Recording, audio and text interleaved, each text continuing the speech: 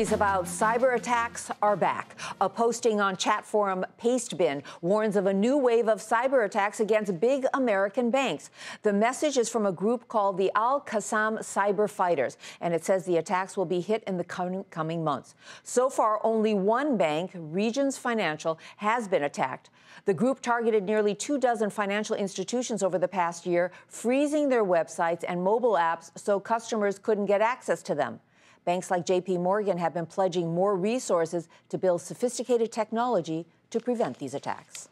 Well, that threat is a timely reminder of why the annual Black Hat Conference is taking place in Las Vegas right now, bringing thousands of computer hackers and cybersecurity experts together to show off their skills and the latest technology to thwart such attacks. Much of the talk this year is about admitted NSA leaker Edward Snowden, who incidentally was given temporary asylum in Russia today, and where the next Edward Snowden may come from. The answer may surprise you. Eamon Javers is in Sin City and joins us now with more. Eamon? Hi, Tyler. Well, normally here at Black Hat, government security experts and independent hackers and private company executives who focus on cybersecurity all work pretty well together. This year, however, a lot of tension in the room, a much different story. The number one topic of discussion, as you have said, is the revelations by Edward Snowden about what the NSA has been up to. People in the community are very, fairly skeptical. I mean, they're professional skeptics. The NSA's surveillance programs are a hot topic at Black Hat this year, the first big hacker and cybersecurity conference since Edward Snowden leaked top-secret information about the programs in June.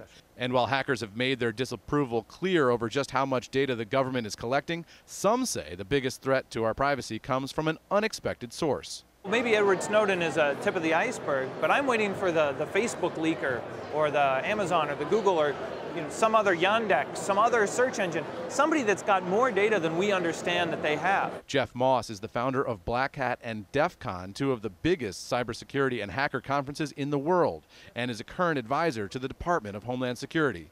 He says people would be surprised to discover just how much these companies know about us. According to the Wall Street Journal, Google has credit card information on more than 200 million Android owners and is facing pushback on its privacy policies in Europe. Facebook, with over 1 billion accounts, has access to even more data on its users. There's no oversight committee. There's no congressional inquiry into what, these giant search engines are doing with our data. And in a world that's more reliant on technology than ever before, people may have to get used to the fact that privacy may be a hard thing to come by. And guys, actually, not everybody here is a supporter of Edward Snowden. We've talked to a number of folks who don't like what Snowden did. And of course, there are a lot of people here who are actually working for the government agencies and the Department of Homeland Security. So there is some divided opinion here. Nonetheless, a fairly strong undercurrent of support for Edward Snowden, Tyler. Eamon Javers, thanks very much. Eamon Javers reporting from Las Vegas.